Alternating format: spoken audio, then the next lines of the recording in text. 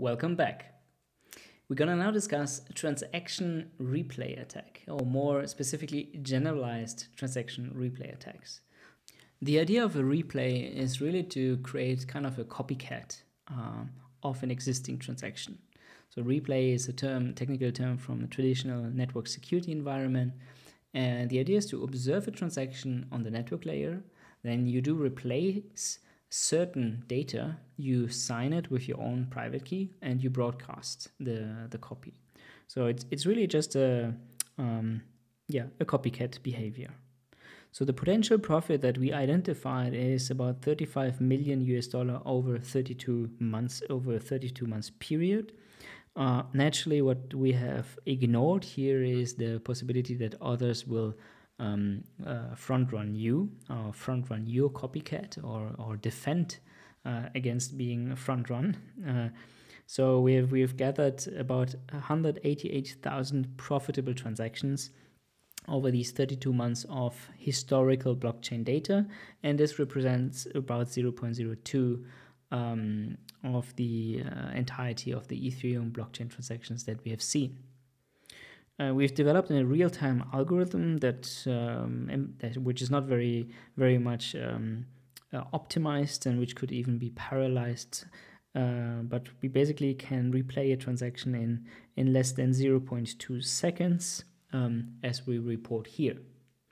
So I'm sure you're quite curious now, and how does this algorithm look like? Well, it's really very simple. So what we have here is we have a potential victim transaction that you can see here, right? This is being basically injected into this algorithm. And we have here an adversarial address, right? So a victim transaction adversarial address. And the adversarial address is replacing the sender address. At the same time, in the transaction input, we are searching whether the victim sender address is present anywhere in the input, and if it is, then we do replace the input with the adversarial transaction. And that's really it.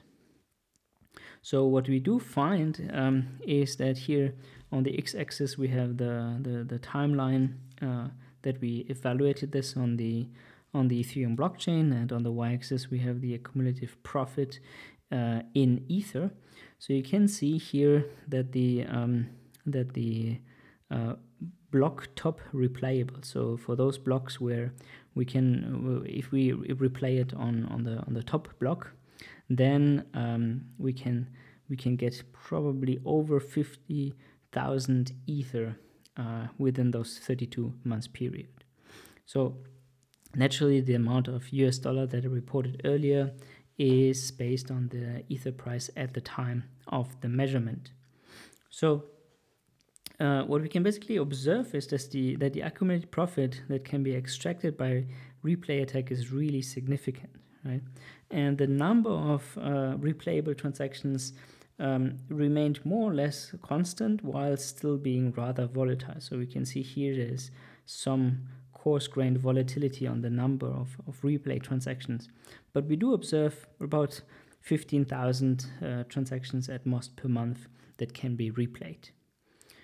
So that's certainly also a common issue in trying to secure DeFi protocols. So Sam, for instance, might have told you that or ways on how he tries to protect his transactions from being replayed by automated or generalized front-running bots.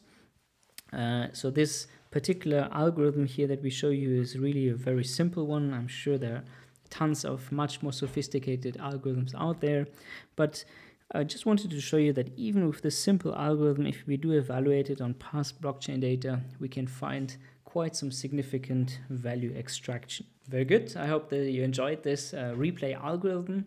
So please be aware, if you're issuing a transaction and this might extract some value that others could copycat, well, try to protect yourself, right?